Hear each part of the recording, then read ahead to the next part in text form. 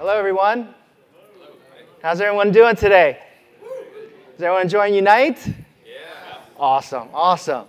Hey, thanks everyone for joining my talk today. It's about monetizing on AR and how to create compelling augmented reality experiences. I have a lot of content to share today, so I kind of want to get an idea of who's in the audience. Can you please raise your hand if you're specifically a Unity developer? All right, cool. Majority of you guys in the room. Okay, how many of you guys actually create VR and AR projects today? All right. How many of you guys have actually tried the Meta headset? Okay, cool. Awesome. So some of you, those who haven't, please come check out our booth. We're down here at the exhibit hall. And everything that I'm sharing with you today will make a lot more sense after you try on the Meta headset today. And so one last thing, in terms of all those who actually tried the Meta, how many of you actually heard of our spatial principles? Okay, cool. Awesome. All right, great. Fantastic. All right, so a little bit about myself. My name is David O again, and I've worked in immersive technologies most of my career. I worked at Ubisoft for over 11 years, and one game that really got me really motivated about VR and AR was this game called Fitness Evolved.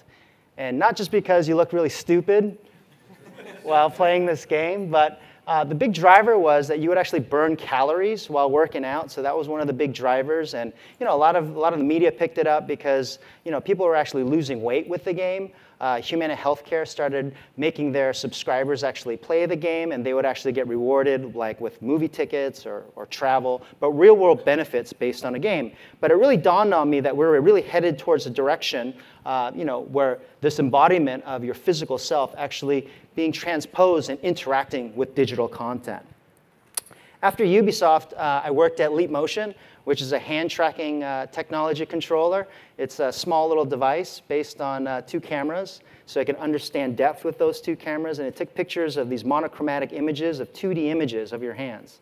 And the backbone of Leap Motion was the algorithm that understand what your hands are doing in 3D space. But I worked with this one developer, Zach Kinsner, who's now doing a lot of great things in VR and AR today, but he comes from a UX background. He originally created Fragmental for iOS and Android, for mobile. And of course, that interacting with 3D shapes didn't really translate really well on a 2D screen. And when I actually convinced him to come do some stuff for Leap Motion, it actually found its home there. It was actually one of the most popular games on the Leap Motion platform, and also really resonated with the VR community. And while working at Leap Motion, I started doing a lot of stuff in VR. And with VR, I really understood what the meaning of presence was. That's a word kicked around a lot, of course, with VR. You guys are all experts because you guys work in Unity, and a lot of you are even VR developers. So I don't need to explain what presence means. But one thing that's really interesting about the word presence is the simple fact that it refers to something very spiritual. Mindfulness meditation uses the word presence to actually understand being very conscious of oneself. So it's interesting how this word that's being used for the vocabulary of spirituality then gets translated into this technology, because this technology is very powerful. And of course, VR has been around for a long time. This is from Cyber Edge magazine, from Ben Delaney. He published this editorial. And VR was around from the beginning. They also had hand tracking, which is about 5 times the cost of what it is today. The graphics obviously wasn't there. That lady is not really having that much of a great time. I don't believe it. I don't even think that headset is turned on.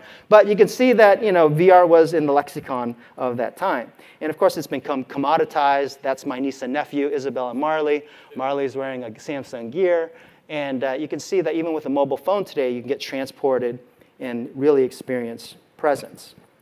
Now, some of you, of course, know that the Sword of Damocles was part of the Mother of All Demos by Douglas Engelbart, one of the first VR, AR experiences today.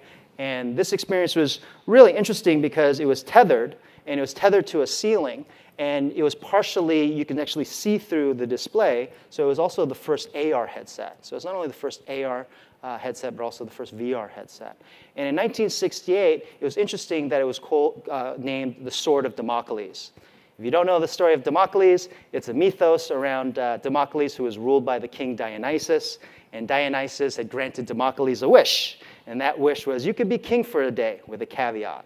And that caveat was there would be a dagger suspended by a horsehair as he sat on the throne. And the real takeaway from that story is even if you're at the greatest length of power, there's always fear involved being part of that power. And to quote Stan Lee, with great power comes great responsibility. And so even early on, Douglas understood that the power of this technology can really transform humankind. And it was almost in a way very spiritual in the sense of that name. So that's Steve Feiner right there. Steve Feiner is an early advisor and mentor for Meta. He was the professor that Miron Gribetz, our CEO and founder, went to school at Columbia and was taught and mentored by Steve. But Steve is known as like the godfather of AR because he created Karma. And Karma is an acronym for knowledge-based augmented reality maintenance assistance. And it was the first time where Steve Feiner actually had a hypothesis that, hey, humans can be more productive with this technology. And even early on, 1993, that's a heads-up display, see-through optical display, where you see these little white triangles there. That was made by Logitech at the time to understand spatial understanding, to give you spatial positioning. And then you actually see how those red lines indicate how to actually fix this printer. So this was happening in 1993. And with that being said, I'm going to share with you a little video about what Meta is all about.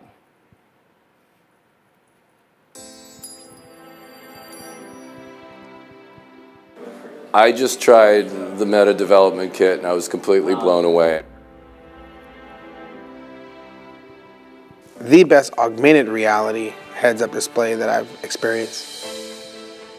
There was something special about this experience that you can't quite articulate, and you just have to do it. It's definitely here, and it's definitely real. I'm emotional because I've never seen a product like this since the Macintosh. I was really impressed. It blew me away. I didn't think that the graphical look was going to be that high resolution, and it's amazing. You can almost like taste it. It's great. I'm blown away, you know. That was really amazing that I could just like grab something, pull it around. The Meta 2 comes closer than anything I've seen to what I imagined that augmented reality would eventually be. To see that for the first time was really an extraordinary thing, and truly a glimpse into the future of exploration, I think. What I just tried was so unbelievable, so much further along than anything I could have expected, that it upsets me that I can't literally leave the hotel and bring this technology with me. If you're interested in developing for AR, like this is the device. Jump on the bandwagon and start developing. All developers should definitely come to Meta. They are the future. They are the best. Now is where you establish yourself as a pioneer for where the industry is going to be going and make a name for yourself. So go ahead. Get the Meta. It's awesome. I think the time has come for a much more natural machine, a machine that leverages the power of neuroscience to be an extension of our senses instead of going against them. We're no longer confined by the dimensions of the screens on our desks or the rectangles in our pockets. Instead, we can have the whole world as our desktop background. If you've been thinking about developing for augmented reality, now is the time to finally make your dreams come true.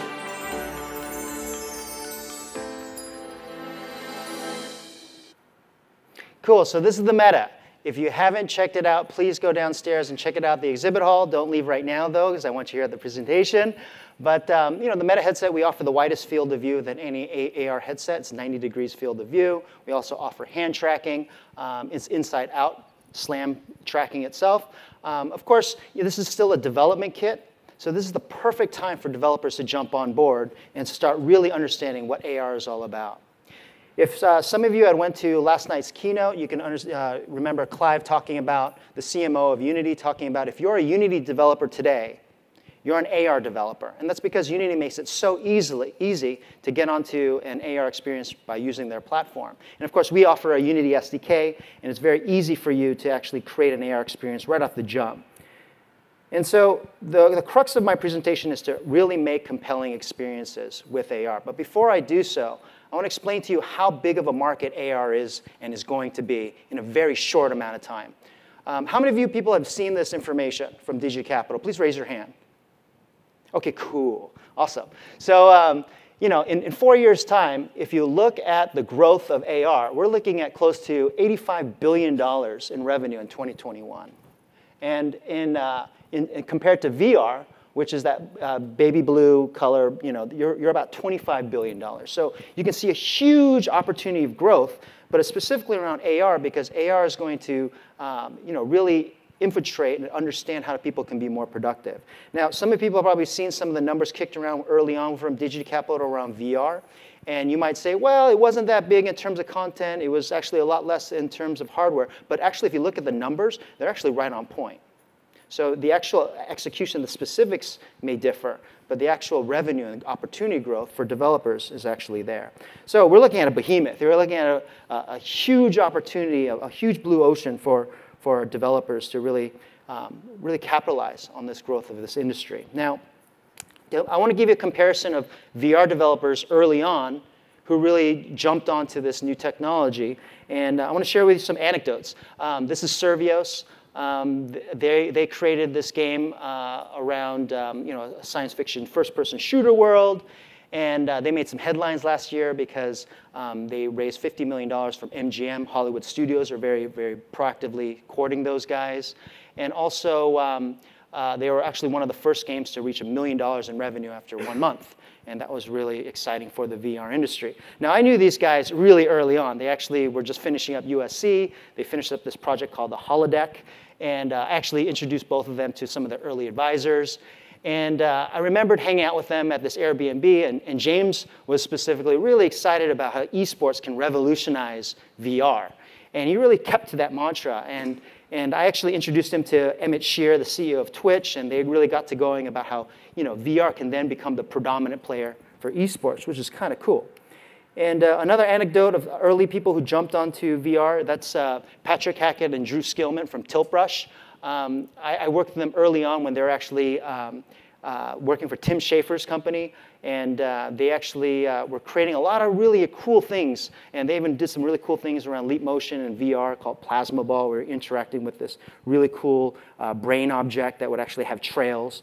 And I was talking to Patrick and Drew and really telling them, hey, you guys should really start off on your own because they kind of felt hindered. But they recently got acquired by Google, and they're doing some really incredible things with Tiltbrush where artists all around the world are actually using their platform to actually create some fascinating things. But again, their passion delved from one thing, which is around creativity. And that was really interesting because they were really passionate around creativity and extending that into VR.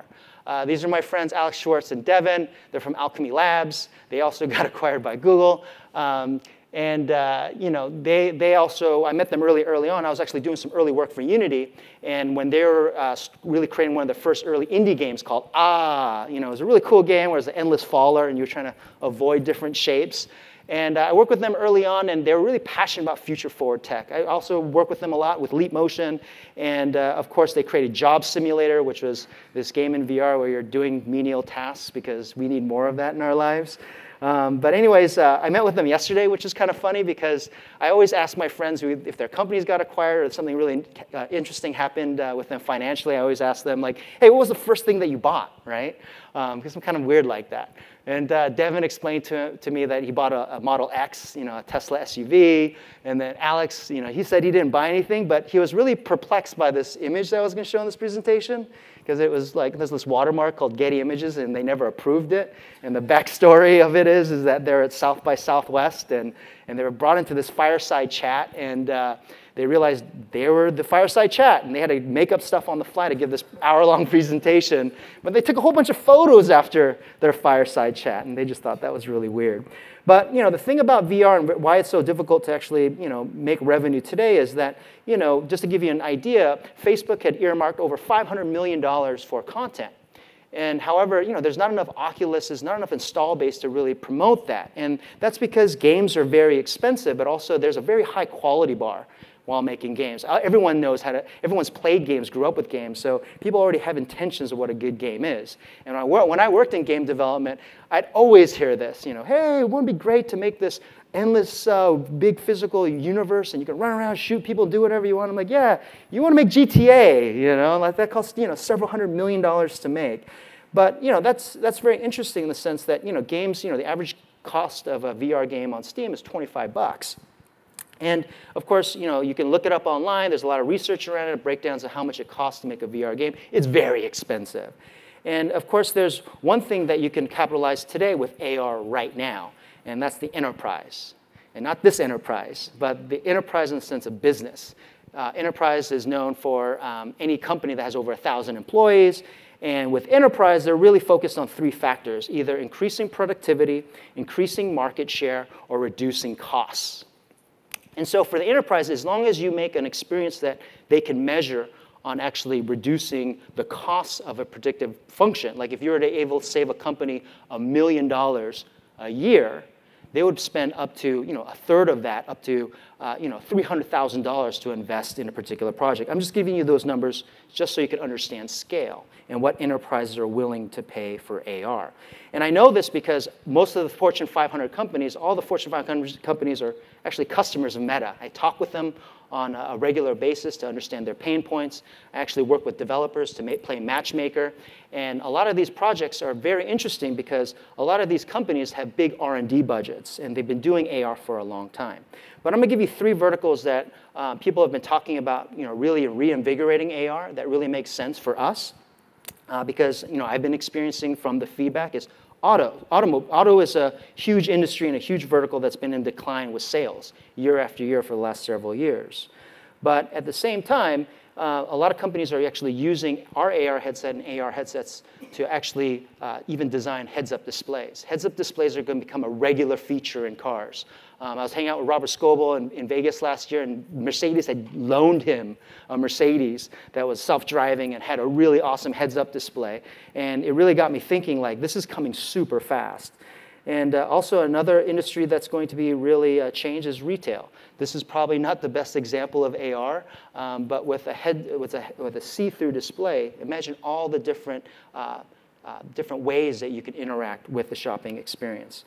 And of course, healthcare. Healthcare, there's a lot of different institutions and hospitals that we're directly working with right now to really understand augmented reality and how to self-assess yourself, but also change the way the healthcare is practicing with technology today. They need something very sterile. They also need a technology that's very usable and very accessible to a lot of people. And of course, we offer hand technology around that. So with enterprise, instead of you're making $25 per game, you could charge up to hundreds of dollars, if not thousands, per seat of anyone using your AR application to solve a problem in AR. So it's a great time to actually start developing for AR now because it's so new. And just to give you some example of some of the philosophy around Meta, I'm going to share with you my personal anecdote of what this actually means. So humans have always wanted to imprint and affect the physical world. And we know this from cave paintings in the past, and we know from the Renaissance and how people wanted to actually understand how to present 3 dimensions on a 2D piece of paper. And of course, now translating that into 2D screens. And the 2D screens then became mobile. This is an Uber driver. This is horrifying. But you could tell like the passenger was probably really present at the time. And what we're doing is really understanding how the brain works and then translating that because we're 3D creatures. And we want this technology to be extensions of who we are. And we know 500 years from now, if we're stuck in this paradigm of being hunched over in front of a monitor and keyboard, we know that on the evolutionary scale, we probably won't turn out right. And we definitely don't want to be part of this future where we're closed off from the world. And we definitely don't want to be part of this future but being part of the world, but still being unfocused and being very mindful of your environment. This is Pokemon Go. We understood the importance and the need and the hunger for AR because they released last year, and even in a short amount of time, they raised $1 billion on this platform. So AR is something that people really want, and even from poor executions of this experience. Just to let you know, this family got hit by a car after this photo was taken. Rest in peace. So what does this all mean? Well, I use this anecdote a lot. We're kind of in this crossroads of where in 1884, we actually had the electric engine. And 2 years later, we had the combustible, fossil fuel burning engines of gasoline. Now, imagine how different the world would be if we actually invested in electronic technology today. It would probably be a totally different world. And I personally believe it would be for the better. And we're in this crossroads today where we have this technology that we know is very powerful, that can be scary and detrimental if not used properly, and we want to do it here at Meta around neuroscience. We actually want to really understand actually how the brain works and actually how the brain actually consumes information, to have this technology work with us instead of against us. The man leading the charge on our end is Stefano Baldassi. He was an acclaimed professor in Italy and then a Stanford professor, and he came to join Meta, and we have the biggest neuroscience team than any AR or VR headset company to really focus on how the brain works and how to hack it to actually extend this through our optics and through our software. So with that being said, I'm going to share with you guys 3 different videos about what these principles and guidelines that we live by, and it's definitely open up for discussion because we want developers to actually challenge us while using these neuroscience principles to make better experiences. The first spatial interface principle is called Think Spatial, and it originates from this idea that in the past, because of the screen size limitation of older form factors, we've had to squeeze a lot of information into it, which means that we had to invent things like menus, buttons, icons, and pointers. However, in the real world, we don't use those things to interact with our environment. Instead, we place content, be it 2D or 3D, and tools spatially around us, around the users. So I could put my pens over here, my remote over here. Tools tend to be 3D. Why do we advocate that that's how we also build our 3D user interfaces in AR, with tools around and content around? It's because in 2011, Kravitz published in Nature Reviews Neuroscience that there are 2 pathways to the visual system. The first pathway starts in the retina, goes back to V1 and into the medial temporal lobe in the center here. That's the object recognition pathway. That handles questions of what am I looking at. Traditional operating systems have just been built for that one pathway. When I'm looking at icons and menus on my phone and abstract metaphors, I'm constantly object recognizing. But there's a second pathway. This pathway has been neglected by traditional computing interfaces, and it's called the how pathway. It starts in the retina, goes back, and now it travels on the top of the cortex. This pathway handles questions of where am I in my environment, how am I grabbing and interacting with the environment, and things like visual working memory. By spatializing information around us, we're engaging with that second pathway and making computing a lot more efficient because it's leveraging more of our innate wiring. Thank you. So the big takeaway from the first principle is that we understand the what. If we're looking on a 2D interface and see a whole bunch of icons, we understand the what, but we don't understand the how and the where. You get it? We're not understanding a whole aspect of our brain, which can be very interesting if we're thinking that that's the right way to interact with technology. The second spatial interface principle is called minimize abstraction, or design tools with volume and affordance. What does this icon mean to you? And how about now? In the first position, it might look like a plus symbol, or add something. In the second one, it might look like a subtract symbol, or close a window, remove something. How about this one? What does this icon mean to you? Do you know how to use this tool or how to engage with it? So this is an eraser icon from Photoshop. Let's look at another example of an eraser. Here it is. This eraser does something very different than this icon.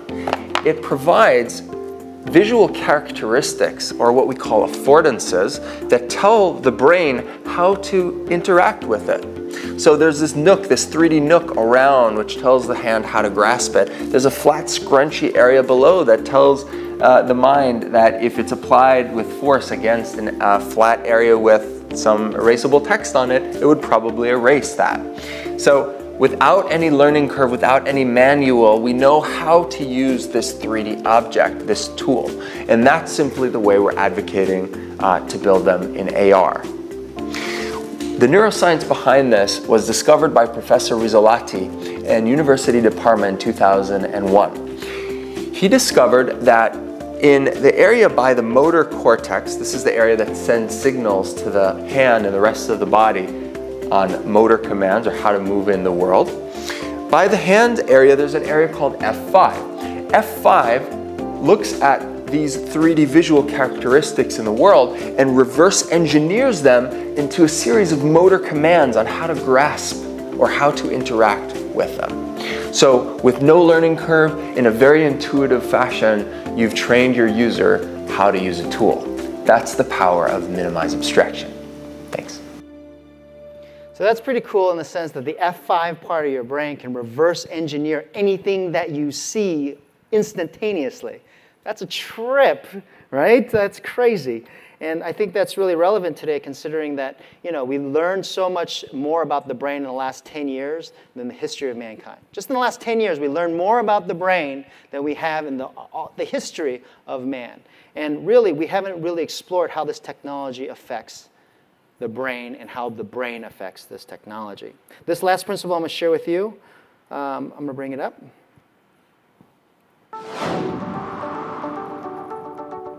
How many times have you placed a photograph, say, of your family vacation inside of a folder over here and lost track of where that folder was? Was it inside of folder A or B? And was that inside of root folder A? It's very easy to get lost inside of this sea of abstract symbology. That's not how our brains work necessarily. Now, some people say, well, use voice, but it's very easy to forget the name of that photograph. Therefore, we advocate to place objects in your real environment, much like we currently place them today. So I can place my brain in one part of my environment, I can place my Rubik's Cube in another, my Meta2 box over there, and spatial memory evolved just fine to help me retrieve those objects. It knows somehow how to retrieve them very naturally and effectively. How does this work? The Mosers in 2005 got a Nobel Prize for discovering what are called grid neurons. Grid neurons localize yourself relative to a map of your environment. It's that simple, it's that natural, and that's why we're advocating placing objects in this very natural way we've evolved with. Thank you. Awesome. So if you guys want to check more about our spatial principles, please check us out online. Please email me directly if you say, hey, I have questions about the spatial principle and how to make this particular interaction that I want to create. And also, add to that. We're expecting developers like yourselves to really educate us at the same time, to challenge us while building these experiences going forward. So thank you so much for coming to my talk. I'm going to open up for questions. We have a limited amount of time, but there are 2 microphones right there if you guys want to ask questions.